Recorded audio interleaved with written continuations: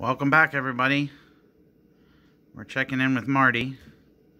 Today's August 4th. Marty spun his Chrysalis on July 28th.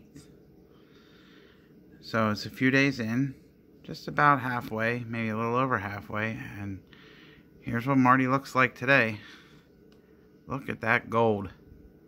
Beautiful. But you still can't see through the Chrysalis, so he's got a few days to go yet. There's a lot of changes going on inside there as he becomes a butterfly.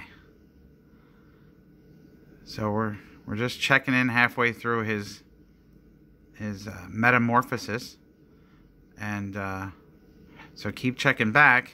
In a couple of days, Marty should come out as a butterfly. I'm getting excited, and I'm sure all of you are as well, to see the finished product. So thanks for watching, everybody.